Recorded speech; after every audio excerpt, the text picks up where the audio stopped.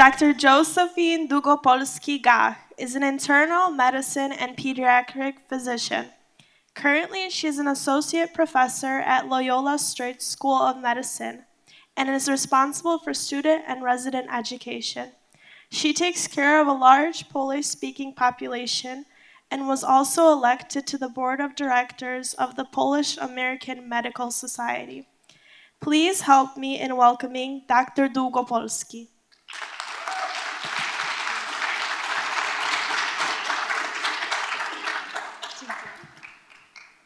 Thank you for that lovely introduction.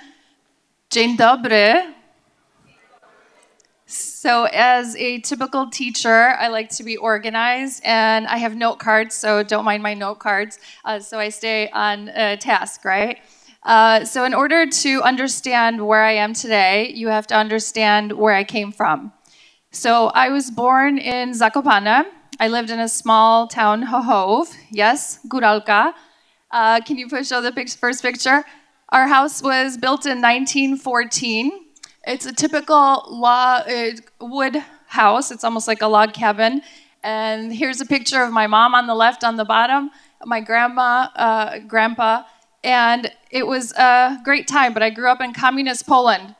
And you had to wait in line for everything. There was a separate line for bread, separate line for meat. You had stickers that you got as znaczki. You could only have so much per month. Everything was rationed. We had the first car in the village, the first phone. So anybody that had to make a phone call would come to our house, maybe once a month because it was so expensive. And so life was a little different. We lived in one room. Can you show the second picture?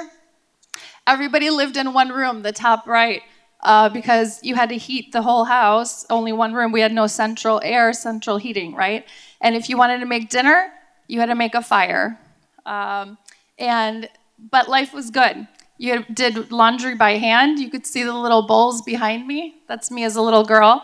That's how you did laundry. So no changing 3 times a day, like my kids love to do, right? Next slide. But life was super, super happy. I had everything. I had my family. We had animals. We had cats, dogs, horses, natural food, and we got to make bonfires. 30 minutes of Dobranocka was about the extent of my TV, right? My whole world was basically Poland. That's all I knew. I didn't know anything different until my dad came to America. And as far as I knew, there was just Poland and America in the world. So that was my little world. And then coming to America, can you imagine if you had to get permission to go to Michigan or Wisconsin and you had to wait 3 years in order to go there? My dad came to America when I was 2 years old. They didn't let families go together. Then my mom and I finally got a visa to come here 3 years later. I was 5.5. And it actually was on Friday the 13th that we were approved for our visa. So that's a special day for me. I came to America when I was 5.5 in the middle of kindergarten. I didn't speak English. And so I didn't know what anybody was saying to me.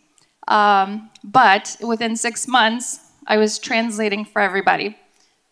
Next picture. This is me, my first picture with my dad when I came here. Next picture. And this is your translator. So you want a job, you're going to have a 6 or 7-year-old filling out your job application. I hope those people that's about my daughter's age. She's a little older. So if you guys need a college application help, she's going to help you. But that's what I had to do. But I didn't realize at that experience I was getting free education. I was getting a free internship. My mom took me to banks. My mom took me to the job site. I was going everywhere, doctor's offices. I had no idea what I was saying half the time, but I had to learn those words and those skills. And then I came to realize that, wow, there's not a lot of Polish-speaking physicians, and here's a little girl translating for an older person having to go to the doctor's office. We're done with the slides. So my Saturdays looked like this, right? I had gone to public schools. So first I went to CCD, religion school at St. Albert.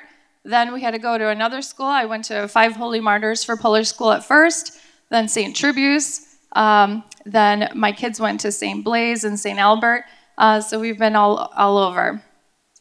Meanwhile, all my friends were playing video games and watching cartoons. So my kids also go to Polish school. They also loved it as much as I did at the time, not realizing how important it was going to be.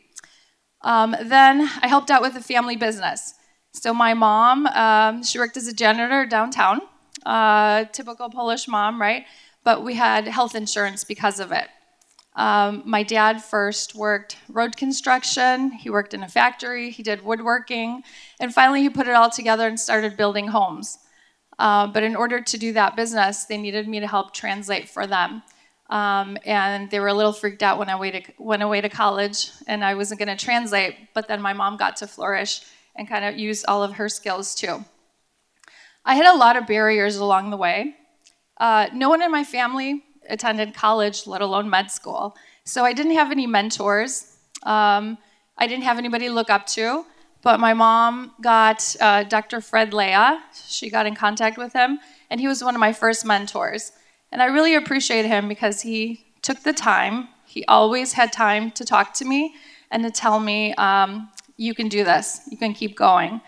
And in fact, my high school counselor, he actually discouraged me to going into medicine.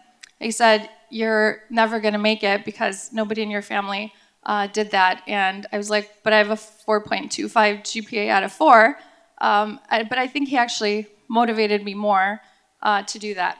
But not many people know I started at Loyola for 6 months, School of Nursing, because I wasn't sure if I was going to be able to make it in medicine. But after 6 months, and there's nothing wrong, we need nurses, we need everyone. But I was like, this is not my journey. And so I switched. It was scary because I was afraid of failure, afraid of imposter syndrome, if any of you know that. I was like, they're going to figure out that I don't know what I'm doing. And so that was definitely a big barrier. And then another thing, motherhood versus career. I always knew I wanted to be a mom. Am I going to be a good mom if I'm a doctor? Am I going to be a good doctor if I'm a mom? And the other thing is, will I be able to advance in my career if I'm a busy mom? So all those things came into play, but actually, yes, you can totally do it. You have to have the support of your family, community, and carpools are a lifesaver. So my career. So my first job out of residency was Loyola University. So at first my goal was just to be a busy doctor. And so I had a lot of Polish patients. I volunteered in the community a lot. My Highlander crew knew who I was too, so they came to see me. And then after that, I wanted more. I worked at a university, so I taught medical students, residents. I volunteered in committees, clubs, kind of started just knowing all the different things about the university. And then this past April, I was appointed the Regional Medical Director of Primary Care. So that means all the primary care doctors, immediate care doctors, and actually all the McNeil doctors report to me. So I'm the first female Polish woman that has that kind of rank at Loyola. So I'm proud of that. And we also have a medical Polish course. There weren't any Polish medical students at Loyola when I started. Now, not only do we have Polish medical students, we teach Americans how to speak Polish. It's the only medical Polish course in the United States at a medical school. So they have to learn Polish too. And believe it or not, we celebrate Wigilia, and then we have a medical Polish panel discussion where we get all of the Polish-speaking physicians to kind of talk about what it's like to take care of Polish patients with all their herbal remedies and everything else. So it's pretty fun, and it's well attended. So being Polish has taught me a lot of things. Obviously, 2 languages, hard work, survival, jeszcze Polska nie zginęła, right? Persistence, how to be a jack of all trades. I can take care of somebody's health, but I could also use a hammer and power tools. Networking, it's so important. You never know who you meet, whether it's at the bank, whether it's here. So it's important to network. That will definitely get you farther in your career. Can't is not in the vocabulary. Negotiating skills.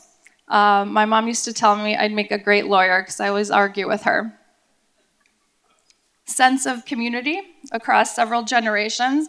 I love when I see Polish youth interact with their parents, grandparents. I think that's unique to us. I don't think Americans do it as much. I think it's fun to go to a Polish wedding where grandson is dancing with his grandma, etc. I think we definitely have a sense of community. And it's also taught me to be humble. Now, being Polish got me through COVID. I was at the command center, so we had 8 teams, and we had to sit in a boardroom for 14 hours a day, every 8 days. And there was a physician, there was somebody from maintenance, somebody from supply chain, and we had to figure out what to do with COVID. Anything that related to COVID had to come through us. So people would come in with masks that they got on Amazon, and we had to clear them. We had to make protocols, and at that time we had to make protocols with a date and a time on it, because what was true in the morning was not true that night. And so my carpenter skills helped me out. We had to scope out the hospital looking for new ICU beds because we were taking over more and more. So it definitely helped me with all my background. And then just to be a calming voice. When everybody's freaking out around you, how do you get everybody to calm down, take a deep breath, and be a leader and make sure it's moving forward? And so what's the secret to my success? I think one is strong family values. Religion is very important to me. Strong work ethic. It's not going to happen from your bed or from your couch. You definitely have to work hard. People who told me you can do it, but also people who told me you can't. Failures, that's also taught me a lot. My last year of training, when I was 7 months pregnant with my first son, I was running the ER at the VA hospital. And I was still in training, but my attending who came in to supervise me, he said, "I'm going to bed, wake me up if anybody dies." So I had to run the whole ER by myself. And there was a guy with pneumonia, there was another guy with some leg pain, and then a guy who came in with heartburn. And when I was taking his history, he drank like 3 pots of coffee a day, popped ibuprofen like it was candy. I was like, "Well, yeah, sir, I can see why you have some heartburn." I gave him a GI cocktail, which that's what it's called. His heartburn went away. I patted myself on the back, and he went home. The next day, the cardiologist called me, screaming at me, because the guy was actually having a heart attack, and I missed it. But fast forward 10 years, I'm seeing a Polish lady who's not my patient. She just comes in. She's like, "Pani doktor, boli mnie brzuch. Zjadłam czekoladkę." So she had some stomach pain. But I know she had breast cancer, radiation to the left side of her breast, which your heart's right under there, which predisposes you to heart disease. So I did an EKG, but unfortunately it wasn't helpful because there was some electrical abnormality. But I was like, "I think you need to go to the hospital because I think you're having a heart attack." She was not happy with me. She's like, "Pani doktor, I came here with stomach pain and you're telling me I'm having a heart attack." I was like, "If I'm wrong, I'm sorry, but if I'm right, I'll never forgive myself if you go home." Well, she got a stent. They opened up her the blockage, and I called her the next day. I was like, "You still mad at me?" And she sends me flowers every year on the anniversary of her heart attack.